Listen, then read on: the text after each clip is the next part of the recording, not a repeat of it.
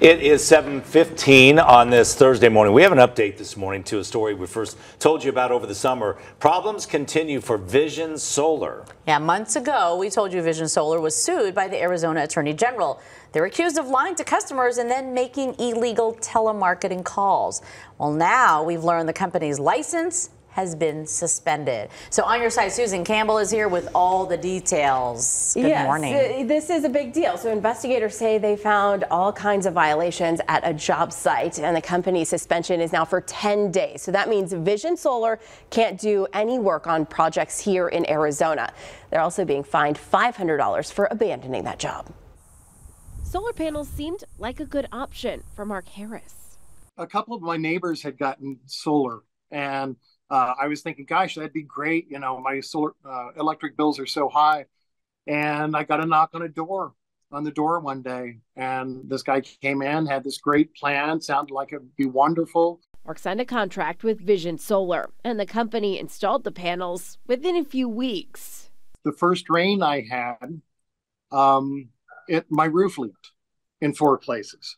And fast forward 2.5 years, the panels still have never been hooked up. I'd always hear, we understand your frustration, you know. And it got to the point where I realized they didn't understand my frustration, or they would be as hopping mad as I was and am. Mark filed a complaint with the Arizona Registrar of Contractors. They did an investigation and found a slew of problems. According to the report, Vision Solar didn't install the panels to code and abandoned the job.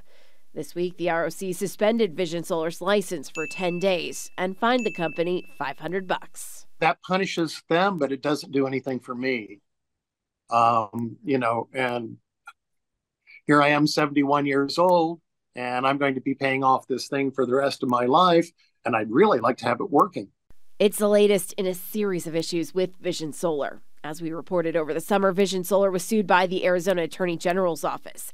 The state and the Department of Justice say the company and one of its lead generators, called Solar Exchange, made illegal telemarketing calls, made false and misleading statements about potential energy savings, and made consumers pay for solar panels that weren't yet installed.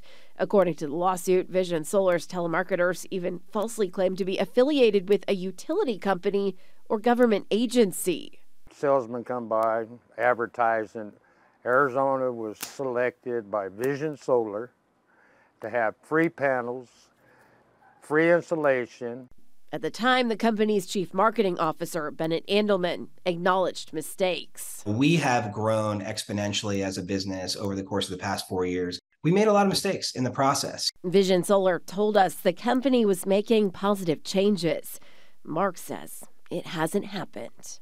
Right now, I've got 38 solar panels sitting on my roof. All of the electrical equipment is sitting in piles on the floor in my garage. And now I'm told by solar companies, you know, they can't come out and install these panels for me because they can't give me any warranty on this. And here's another wrinkle. Employees of Vision Solar reached out to me and told me they were furloughed this week. The company has not responded to my phone calls or emails to confirm that furlough, but I did make several calls to multiple different extensions. There wasn't an answer in the building. So they're done. They're gone. It's frustrating for these customers. I mean, the customer, Mark here, he has a loan for $47,000 on this. And what do you do when the company isn't responding, is, you know, cited for abandoning your job, it's a mess. And if he wanted to sell the house, nobody wants to take on that loan. No, it's a mess. So there are a lot of unanswered questions for these customers across the state. Gosh. All right, we'll see what develops, if anything can come of it. And really interesting to see the lack of fines and, you know, being reprimanded for, right? We'll keep you posted.